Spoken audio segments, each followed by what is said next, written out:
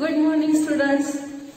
Children, today we are going to learn length. First, we will compare the length of different objects. Let us see. Children, first we will see longest and shortest objects. The words long and short tell us about the length of an object. See children, this pencil is long and this pencil is short. Long, short, long, short, long pencil, short pencil.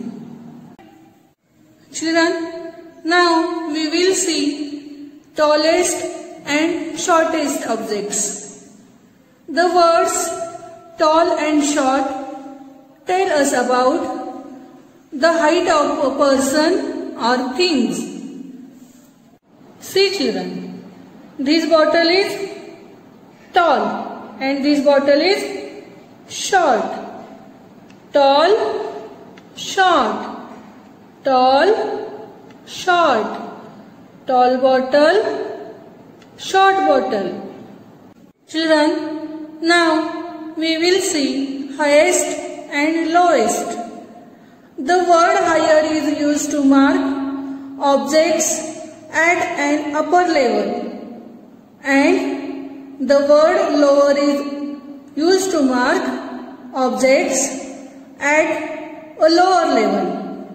See children, this duster is at an higher level and this duster is at a lower level. Means high, low, high, low, high, low. Now we will see biggest and smallest objects. See children, the words big and small tell us about the size of the objects. See children, this is big ball and this is small ball. Big, small, big, small, big ball, small ball. Children, now we will see thickest and thinnest objects.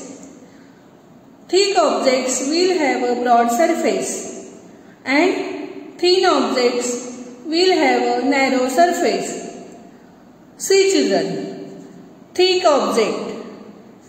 This object have broad surface and thin object. This object have narrow surface. Means thick, thin, thick, thin, thick object, thin object. Children, did you understand how to compare the objects? Okay. Children, in this session, you have learned length of the objects. See you again in the next session. Thank you. Bye.